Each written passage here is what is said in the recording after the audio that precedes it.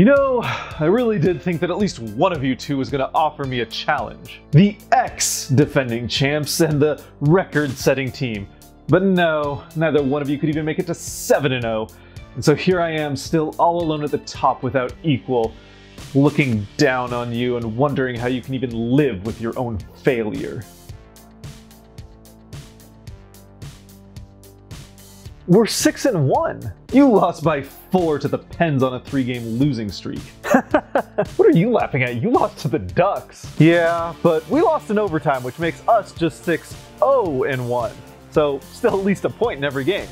Oh, are we counting that as being undefeated now too? No, and you lost to the Leafs in regulation anyway. Now be gone. Yeah, okay. Dude, they're the Ducks. They just finished last season last in the league. Okay, and you got shut out. Well, at least the Pens still have Crosby, Malkin, Carlson, and, you know, an NHL roster. And how many goals exactly did those 3 guys score on you? Well, 1, but Malkin had an assist. And how many did you lose by? 4, but there's still a better team than the Ducks, and you know it. Yeah, well, at least Ducks can fly. What does that have to do with anything?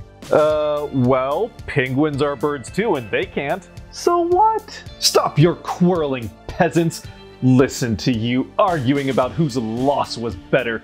You make me sick. Oh, come on, get off your high horse. Just because you've beaten a few bad teams to start the season makes you so special? We defeated the team that kicked you out of the playoffs. Yeah, and so did we. Okay, and we defeated the Stars. Hey, he just called us good. You know, because you were using us as an example of a good win? Okay, I'm just gonna close this then. Sure, but didn't that one take you until OT to get the win? Didn't you require OT to beat the Sharks? Oh yeah, that's right, you almost lost to the Sharks!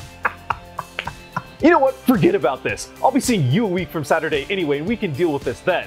As for you, you'll probably just lose to another wildcard team in the first round anyway. Hey, that's uncalled for, and you know what? So did you last year. You know what? Why am I even dealing with this? I don't have to. See y'all later. Well, he seems a bit touchy. You can leave my presence now as well. Gladly. In fact, I've got a bottle of whiskey with my name on it. Our season's going perfectly too. From a certain point of view. Just please keep Gary away from the lotto machine come May.